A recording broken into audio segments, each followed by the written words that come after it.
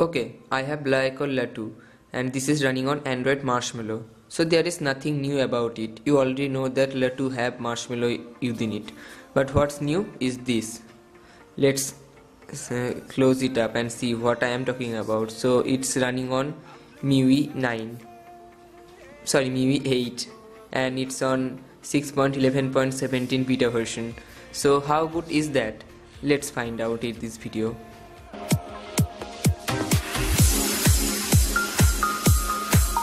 So first of all, I am going to take a look into MIUI's ecosystem. So definitely it is primarily not anything near to stock. It is highly customized overall, and from the LeEco's EUI interface it is pretty similar and also sometimes somewhere differs. So let's talk about where it differs. So first of all, you have a different kind of notification tray which is close to stock and far from the EUI manager. So this is notification tray, and what it looks like, you can edit it like a pro, and here are many other several options which you can get with this. So it is something new, and also the app drawer is something different from the EUI. On the EUI you have all the actions here, but in the MIUI you only have the recent stocks, and I prefer this. Yes, I prefer this because it looks near to stock and I like the experience of stock, and I pretty much like this thing because you have all the notification while you are watching any video. You can't always want to just go to the recent task manager and change all the settings. So there the notification tray comes a lot, so that's a pretty good thing, but not this is the thing only new to the MIUI. So here I can say that the Fingerprint Manager works on the MIUI 8 and on this beta version pretty fast, and also the IR blaster which is located at here also works. So that's pretty good thing that kernel sources LeEco releases is working on this. So let's jump into the settings and see what else is here waiting for me. So let's top up the brightness. So I want to say something about the brightness, that however it is looking pretty bright, it's not. So the brightness driver is somewhere missing, and also the 3.5 it has no 3.5mm jack, so the type C headphone is not working pretty well. It can deliver you good sound quality but cannot talk to you, and you cannot talk to anyone while taking that. So that's a major thing to me and major downfall to me, because I use a lot of headphone in the outer side. So let's talk about connectivity. So you have dual SIM connectivity, calling is working finely, but one thing to remember, that VoLTE not working on this beta 9 ROM. Beta 10 ROM is also released. I haven't yet tested it, so I will inform it as soon as I tested that. And to the option, there is a Wi-Fi, Bluetooth, personal hotspot, display.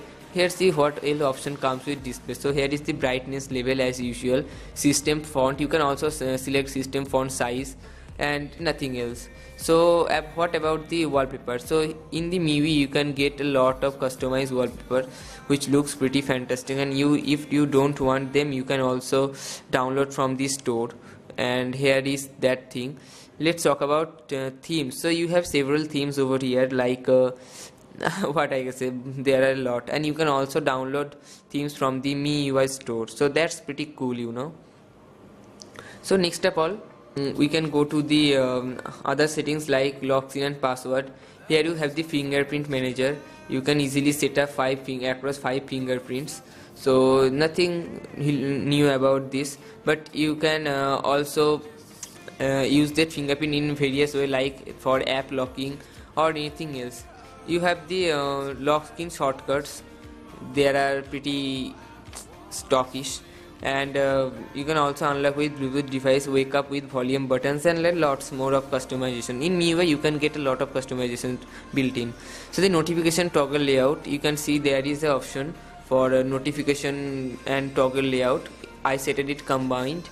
If you go and select it separate, it will separate the notification toggle like this.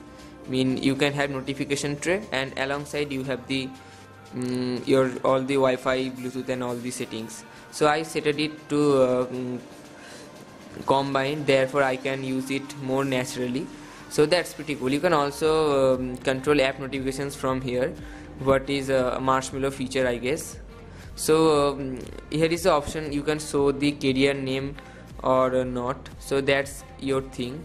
So that's pretty cool. And here is second space, a new thing that if you have any application in this phone that supports separate second space, you can create a duplicate file of that and you can use it like a second account. So here is do not disturb and battery and performance. So what I noticed that battery saving mode on this phone is pretty good.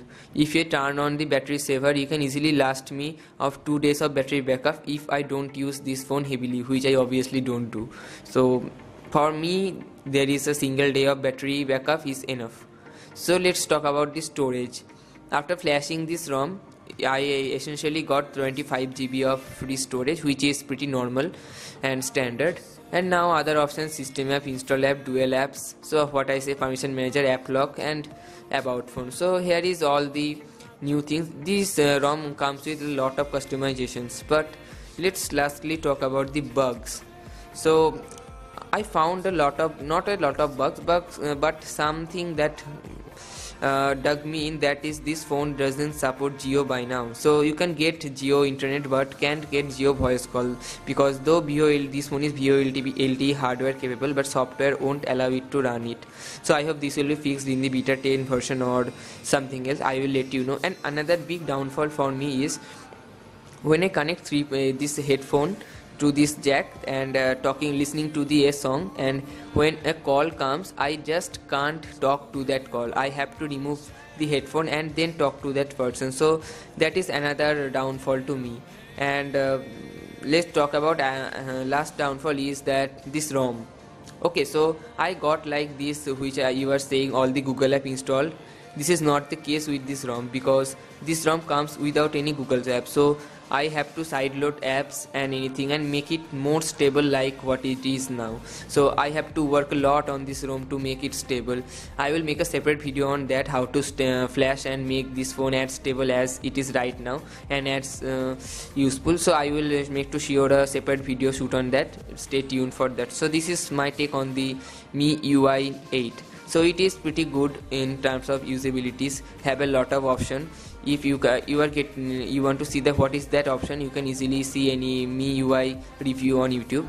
And on behalf of this video, I only make this video to show you how compatible is MIUI 8 with LeEco 2 and how far is going the development process of this ROM. So that's it for today, guys. Hope you guys enjoyed it. If you did, make sure to like and subscribe to my channel. I will be coming out with how to flash MIUI 8 video soon. And till now, peace.